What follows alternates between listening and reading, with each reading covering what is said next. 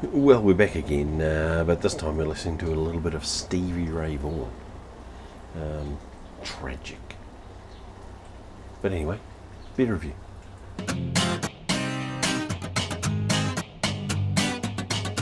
Hey guys, welcome back to Beer Reviews with the BeerSarge. Well, we're about to head down the line now. We're moving out of Waipu and we're heading to Eddyline breweries. So Eddyline Brewery are from, let me just check and make sure I'm fucking right, Stoke in Nelson. What are you doing? Get out of there.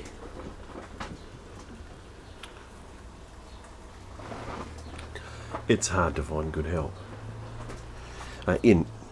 Anyway, Barry, get out.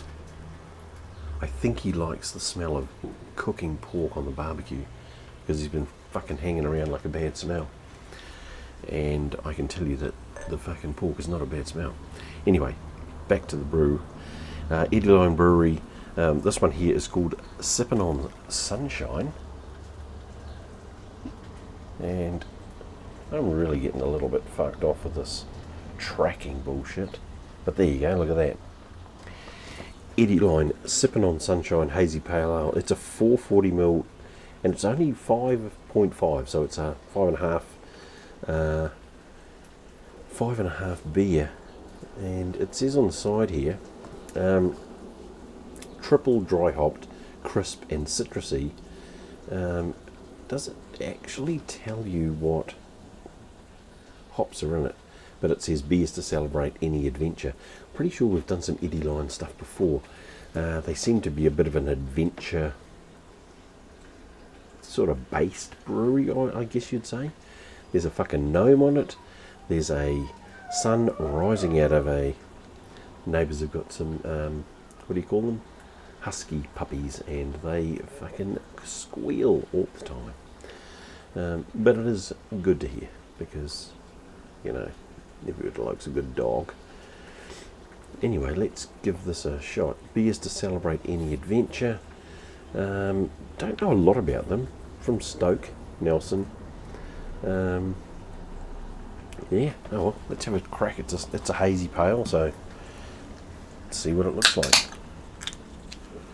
Got these from Pack and Save, so going into this glass, which is exceptionally clear which is something that I fucking am astounded at. Nice colour. It's a peach sort of colour, bit of a peach juice sort of colour. We'll stop it there. Beautiful head on it. Look at that. That's fucking lovely. Can't see any bits sort of floating around in it, which is that's good. It's not even like a nice clear beer, but like I say, bits floating in it means it's flavour. Smell wise, shit, we're getting a lot of pineapple.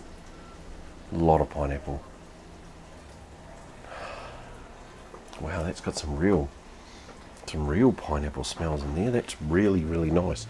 So it's triple hopped, crisp and citrusy. It's like having your own set of fucking police sirens in the next yard.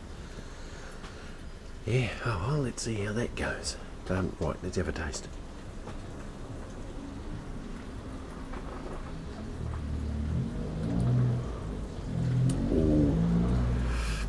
Ooh.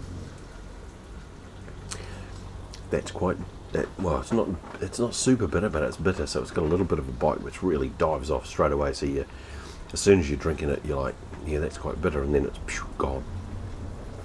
So that's really good. Like, you know, you like a good bit of beer because you know that you're not drinking fruit juice.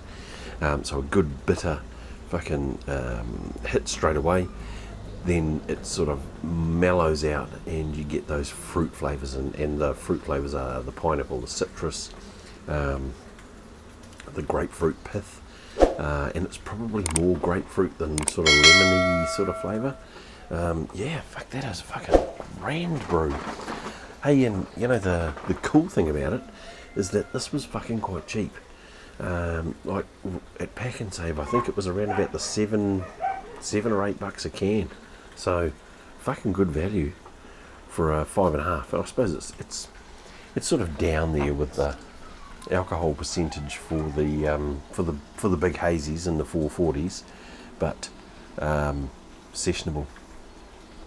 Not saying that the big ones aren't sessionable if you want to drink yourself to a stupor, but yeah, no, these would be a summer must do, like a classic. You could pick these up and sit on them all day if you're a rich bastard. But anyway, there you go.